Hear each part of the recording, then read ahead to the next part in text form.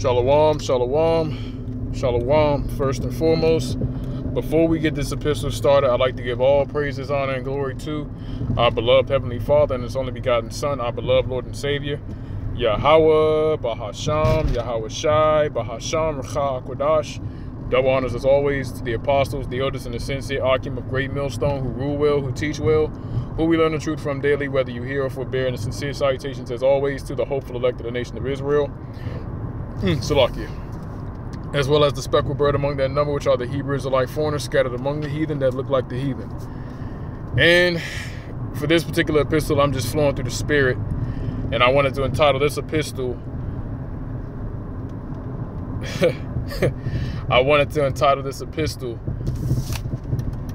The Roller Coaster of Talking to Jake.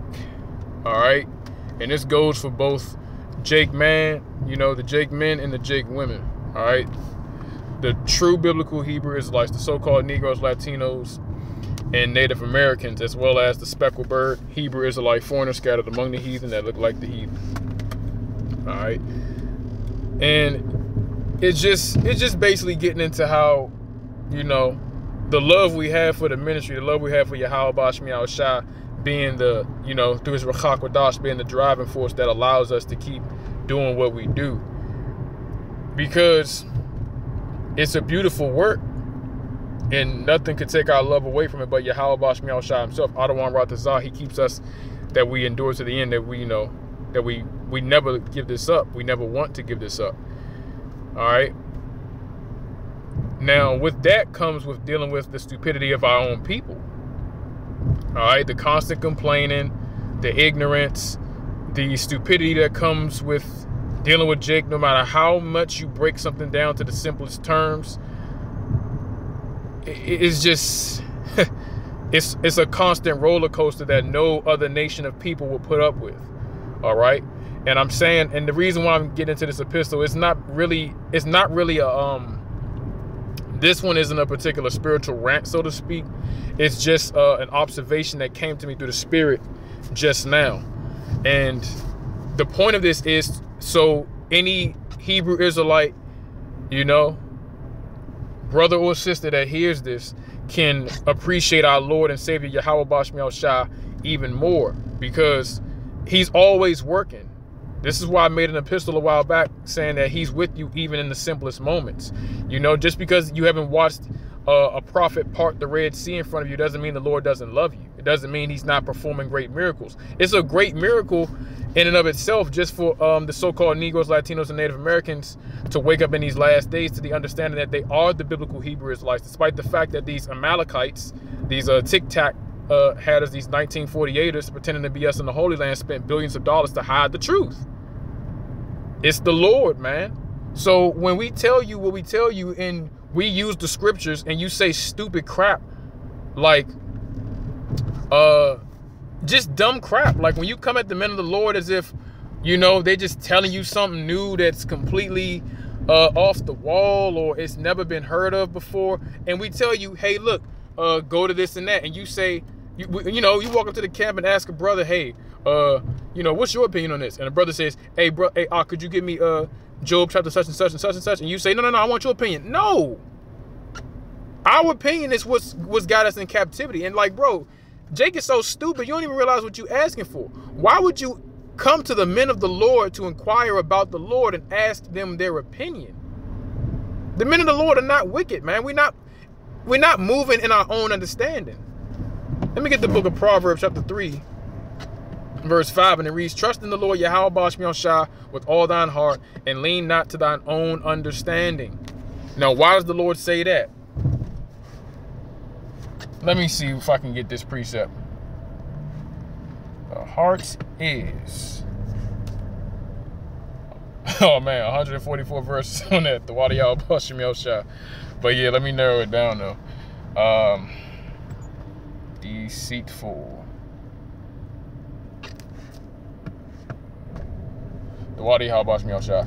This is the book of Jeremiah, chapter 17, verse 9, and it reads, the heart is deceitful above all things and desperately wicked. Who can know it? I, Yahweh Bash Shai, search the heart, I try the reins, even to give every man according to his ways and according to the fruit of his doings. All right? So if we lean into our own understanding, Jake, we can't do you any good than you've already done yourself. All we can do is pour more condemnation upon your head if we give you our own opinion. We don't know anything. Yahweh Bash Shai is the one that gives us the wisdom, man. But you don't want to hear it. You want to hear what you want to hear. And if that's the case, don't ask the men of the Lord anything. Just stick to Christianity. Stick to black unconsciousness. Stick to that the nigger woman is God bullshit. Just keep that. If you don't want to inquire of Yahweh Bash Shai, you know, if you're not listening to the men of the Lord, if you always got some stupid rebuttal when the men are speaking, all right, then just don't ask. Go about your separate. Just go your way, man. Just go your way. It's no point. Jake will say the stupidest crap. Oh, well, you Hebrew Israelites, you're preaching hate. Negro, first and foremost, you're hated of all nations. These 17 other heathen nations that you keep going to bat for, that you about to damn near eat a missile for, they put you in captivity. And before one of you dumb niggas try to use the weak argument of, oh, well, see, the Lord, you know, you were the ones who made the Lord this and that, so it was a punishment for your sins. We know that's stupid, but we telling you that it's multifold. It doesn't just stop at the Lord punishing us for our sins. The Lord wants to punish the heathen. The Lord he's like the elders keep saying, man, Yahweh Bash Shai is the master chess player. He can definitely, to say delete 2 birds with 1 stone, that doesn't give the Lord, even that doesn't give the Lord enough credit. Yahweh Bash Shai, man, what this happened? Judgment. But yeah, man, Yahweh Bash Shai, the Heavenly Father, he's the one that can put the spirit on a nation to do wickedly, judge that same nation, all right, with another nation, okay? And then once that's done, judge the nation that he used to judge the nation prior, if that makes sense. So, yes, Esau was the wicked. The Heavenly Father, Yahweh Bash Shai, put us in captivity under the basis of men. Esau, even the self-proclaimed so-called white man, who's not white, that's the mask he wears. He's not the color of a cloud, and nor is he the color of milk or anything that's actually white. Nor is he spiritually pure. He's the red Hebrew Edomite and the devil that the Bible speaks of. Devil meaning deceiver. He deceived you stupid ass niggas into believing that he's the Most High, that he's the Heavenly Father's only begotten Son, that he's the angels, that he's the saints, that he's the prophets of old. He even deceived a lot of you dumb niggas into believing that he's the Egyptians. You stupid as hell. And all it takes is some stupid butthurt Edomite to hop on the internet and tell you, yeah, well, you know, the people in the region of Asia and Anatolia, they were fair skin. Shut the hell up, bro. And then that's another thing. I'm gonna probably start doing videos to the spirit Adawan Ratazar about dismantling that whole fair skin notion. Okay? Because that whole fair skin, it came from Esau basically trying to you know, break Jake down more on a psychological level and make Jake feel insecure and less than for having swarthy skin, which is actually in the image of the Heavenly Father. So if you want to be technical, the real fair skin is the swarthy and tawny Hebrew Israelites, okay? And yes, our people come back in all shapes and sizes and colors. But the point is, all right, that whole fair skin bullshit, nah. Esau is a clean leper. We give our people the scriptures letting you know the Heavenly Father, his only begotten Son, the prophets of old, and the holy angels are all, they would all have swarthy or tawny skin complexion. All right? Now, our speckled bird brothers and sisters that are scattered amongst these other nations, all right, pursuant to the curses, just like we're scattered in these other nations, the only difference between us and them is, you know, after many generations, you know, their fathers, they they probably, I think they predominantly dealt with the heathen women of those nations. And after, like, I think 2 or 3 generations, then, you know, your appearance starts to change, but you're still the seed of your father. But a stupid nigga. Oh, well, you know, you spoiled your seed. You polluted your seed, brother. Shut the fuck up, man. Just shut up.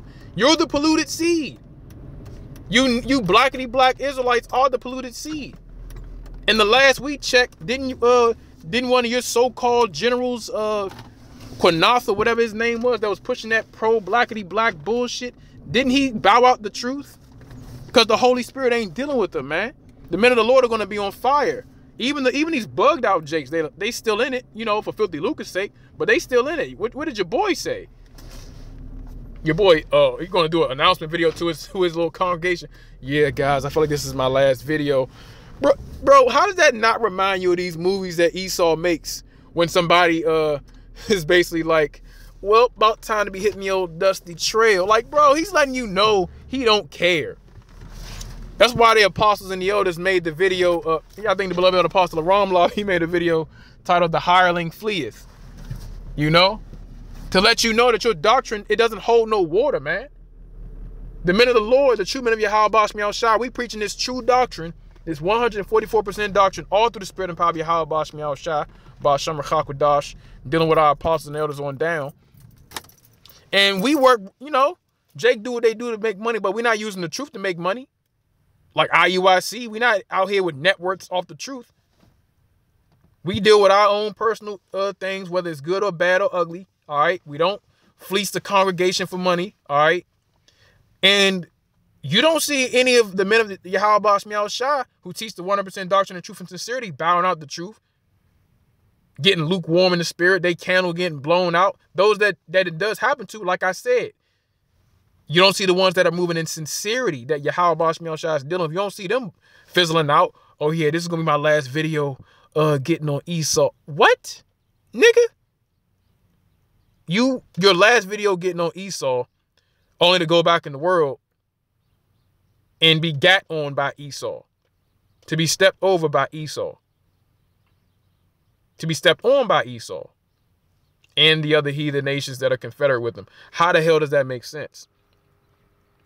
What does make sense, though, the Wadi Halbash Miao Shai, is a blackity black nigga falling out the truth because he was teaching the wayward doctrine that didn't hold no weight. It had no fuel. What fuel do you have talking about, oh, all the Israelites are black?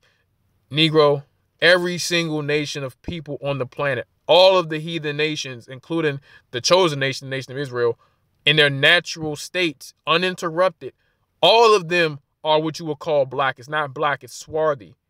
Swarthy to tawny. That is a normal human condition. The Edomites are the only exception. And through the Edomites, you know, mingling they seed amongst the nations, now that whole paler complexion is now in the gene pool. But in the kingdom of heaven, it ain't going to be so. But the point is, everything we say is backed up by the scriptures, which is our Lord Yahweh Shai.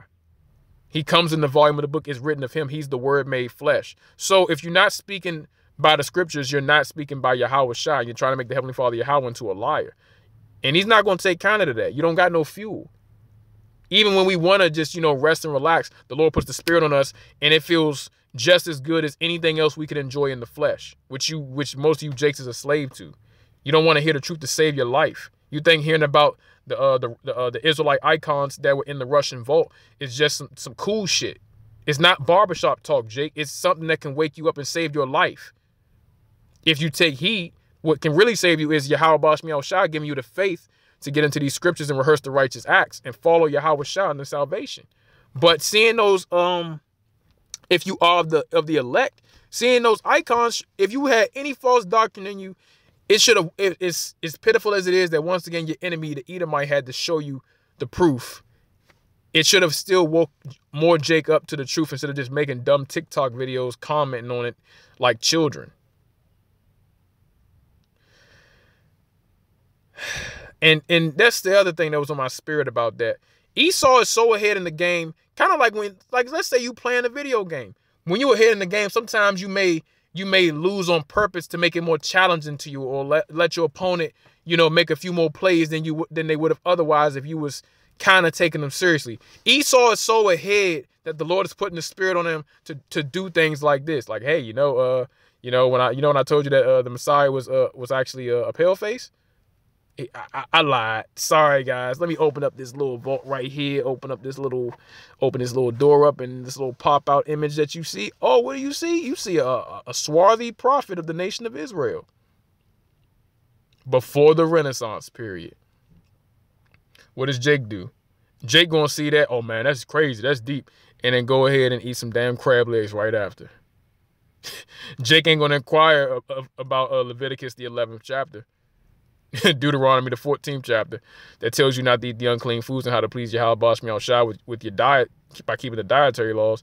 They're not gonna inquire how do we get here. They're not gonna read Deuteronomy the 20th chapter going down to the 15th verse. How do we get out of here? They're not gonna read Luke the 1st chapter, start at the 67th verse. They're not gonna understand or care to read Amos the 3rd chapter, start at the 2nd verse, where the Lord tells you, you only have I known of all the people of the earth, therefore I will punish you for all your iniquities. They're not going to get the hope that comes from, let me go ahead and get that precept, one of my favorites. Psalm chapter 47, verse 18, and it reads, He sendeth out his word, he melted them. He causeth his wind to blow, and the waters flow. He sheweth his word unto Jacob, his statutes and his judgments unto Israel. He hath not dealt so with any nation. And as for his judgments, they have not known him. Praise ye the Lord Yahweh Bahasham Yahweh Shai. So the Lord is telling you through a man after his own heart, our beloved King David, who also was a prophet, by the way, that the Lord is only dealing with Jake. And if King David was going off, and if this was hate speech and needs this and that, why didn't the Lord rebuke him? We know it's a sin to bear false witness, and it's a sin to be a false prophet and speaking presumptuously, Salakia, in the name of the Lord. So let's see what King David's sins were.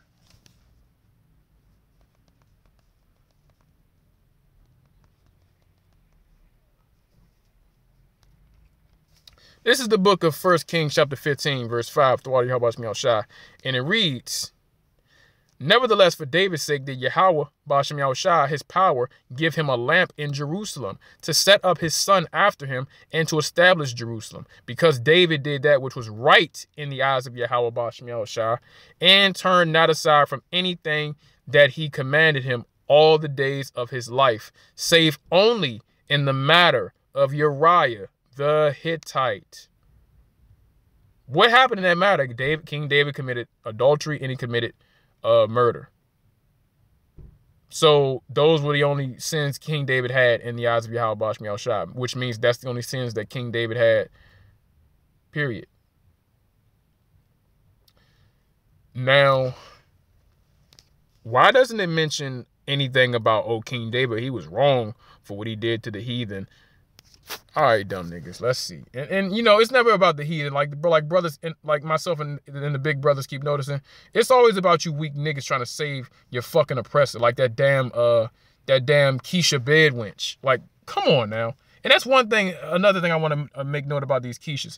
Don't think just because Keisha comes off blackety black, or she may even, you know, take more pipe from Jake than she take from Esau, or she doesn't lay down with Esau at all, that she's not a bed wench. She's a bed wench in the spirit, man. If she's not dealing with the truth of Yahweh Bashmi al-Shah, she's a bed wench. Because she's going to go to bat, make an ass out of herself for Esau, her damn oppressor, the oppressor of her nation. The devil who has a system where her men are being suppressed from being men, that are de-incentivized from being men by way of the prison industrial complex, by Eve being so taken by this Babylonian wine that the first thing she want to do, she get into an argument with Jake, she want to call the authorities, the Edomite authorities. She want to put Jake on child support, do everything she can to ruin Jake's life just by the box. You use your beauty as a snare, and you wonder why Jake don't give a damn how good you look, and they want to deal with the snow, or they want to deal with Moab, or they want to deal with Ammon. And it's lawful in the eyes of Yahweh Bashmi al-Shah. But let me go ahead and get this precept. The book of 2 Samuel chapter 8, verse 14. And it reads, I'm going to get to verse 13. And it reads, and David gat him a name when he returned from smiting of the Syrians in the valley of Salt, being 18,000 men. So King David put 18,000 Syrians to death. I don't hear you cornball Negroes. Oh, what about the Syrians? You don't care about the Syrians. You care about Esau. It's not righteous to care about your enemy, you clown. When you see scriptures about love thy neighbors, talking about other Israelites, but you don't study to know that. And let me get verse 14. What did he do to your slave master, the so-called white man, the devil that the Bible speaks of? Verse 14. And he put garrisons in Edom. Throughout all Edom, he put garrisons. Okay, reading on. And all they of Edom became David's servants. And the Lord Yahweh, Ba'ashem Yahushua, what did he do? Preserve David whithersoever he went. Interesting. Interesting.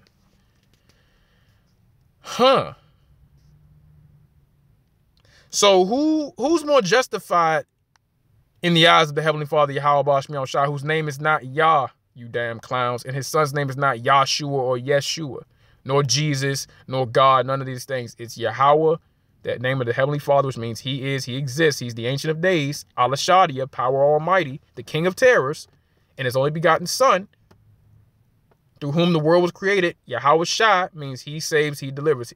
And he's saving Israel, his people, from their sins. If the Lord wanted Lord Yahweh Shai, whom you ignorantly called Jesus, to save the Edomites, he would have made Lord Yahweh Shai come through the line of Amalek. But he didn't. And those damn gutter rats, they disrespect our Lord every chance they get. They don't even believe in him. Why? Because unlike you stupid niggas, they know what Yahweh Shai is really about. He's not coming to save them. They don't need to be saved from anything. The world needs to be saved from these niggas. He's coming to put his foot on their neck. And you too, if you want to get down with him. And then you wake up in the kingdom, a nutsack Israelite, in your right mind. Wake up to shame and everlasting contempt because you stood against the gospel that was for your benefit. Even though none of us deserve this salvation, let alone the kingdom of heaven, the Lord said he's going to give it to us. Let me go ahead and get this precept, and then another one, I'm going to wrap it up. 2 Samuel chapter 7. Verse 8, and it reads, now therefore thou shalt say unto my servant David, thus saith Yahweh Tazabawath, I took thee from the sheepcote, from following the sheep, to be ruler over my people. So like over my people, over Israel. Getting excited. Verse 9, and I was with thee whithersoever thou wentest, and have cut off all thine enemies out of thy sight, and I have made thee a great name, like unto the name of the great men that are in the earth. Moreover, I will appoint a place for my people Israel, and I will plant them that they may dwell in a place of their own, and move no more, neither shall the children of wickedness afflict them any more as before time. Esau, who you damn bed wenches and you coon niggas love so damn much. And another point about 2 Samuel chapter 8, it said King David got him a name. Let me go back to that. In verse 13, right here, it says, King David, he got him a name when he returned from smiting the Syrians in the valley of Salt. So, Yahweh Ba'ashem Yahushua preserved King David to the point where he got a reputation, a mighty man reputation, for putting heathen to the sword, because the Lord don't care about the heathen. There's no contradiction with Yahweh Ba'ashem Yahushua. 2 Samuel chapter 7, verse 10, and it reads, moreover, I will appoint a place for my people, Yasha'Allah, and I will plant them, that they may dwell in a place of their own, and move no more. Neither shall the children of wickedness afflict them as Salakia any more as before time. Okay, verse 11, and as since the time I commanded judges to be over my people Israel, and have caused thee to rest from all thine enemies, also Yahweh Ba'ashem Yahushua telleth thee that he will make thee an house. And when thy days be fulfilled, and thou shalt sleep with thy fathers, meaning when King David passes away, I will set up thy seed after thee, which shall proceed out of thy bowels, and will establish his kingdom. King David is going to have a descendant that comes from his direct lineage, which is always determined by the seed of your father. Verse 13, and he shall build a house for my name, and I will establish the throne of his kingdom forever. I will be his father, and he shall be my son. If he commit iniquity, I will chasten him with the rod of men, and with the stripes of the children of men. But my mercy shall not depart away from him, as I took it from Saul, whom I put away before thee. And thine house and thy kingdom shall be established forever before thee. Thy throne shall be established forever. According to all these words and according to all this vision, so did Nathan speak to David. Amen. So right here, the Heavenly Father, then this son that he was talking about is Yahushua. Because when you get that Hebrew word bond, the word for son, it doesn't always mean your immediate son. It also gets into son, grandson, great-grandson, any of your male descendants. So this was talking about Lord Yahushua because your Lord Yahushua was beaten with the stripes of men. Why? Because Lord Yahushua was King Solomon in the previous incarnation. King Solomon went off. We know how. The famous northern kingdom, southern kingdom split by worshiping the idols of his heathen women. Not because he had them, because he worshiped their idols, for you bug outs. He didn't pay for his sin as King Solomon. King Solomon passed away of old age, but the Lord, he always gets you. No one escapes judgment. So Lord Yahushua, he paid for the sins that he had as Adam and the sins as King Solomon. But as Yahushua, he had no sin. That was it, the Lord. He like the Elder Yahshua says, the Lord Yahushua, he's far out. You can't. His ways are past finding out, lest he's dealing with you. You get enough unto salvation, but we'll never truly know the mind of Yahushua. So this kingdom right here is going to be built upon the same way the kingdom was built in David's time. The heathen getting their ass handed to them because of what they did to the children of Israel. So get the proper understanding when you read, Jacob. Just be quiet. Go back into the world. If you don't like the Hebrew Israelites, then just fuck off.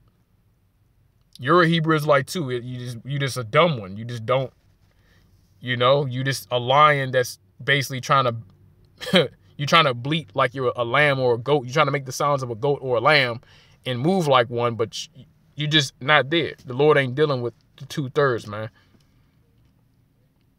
And Adawan Yahabashmi, this lesson was edifying to the elect of the nation of Israel, the hopeful elect of the nation of Israel. Once again, I want to give all praises, honor, and glory to our beloved Heavenly Father and his beloved Son, who is our beloved Lord and Savior, Yahweh, Bahasham, Yahushua, Bahasham, Rachak, Wadash. Double honors as always to the apostles, the elders, and the sincere argument of great millstone, who rule well, who teach well, who we learn the truth from daily, whether you hear forbearance and sincere salutations as always to the hopeful elect of the nation of Israel, as well as the speckled bird among that number, which are the Hebrews, life foreigners scattered among the heathen that look like the heathen. Kwam Yasharala and Ababa Bab. We almost out of here. Adawan Ratazah. We got next. Adawan Ratazah. Shema, Yasha Allah, Yahweh, Allahayanawa, Yahweh, Achad. Shalom.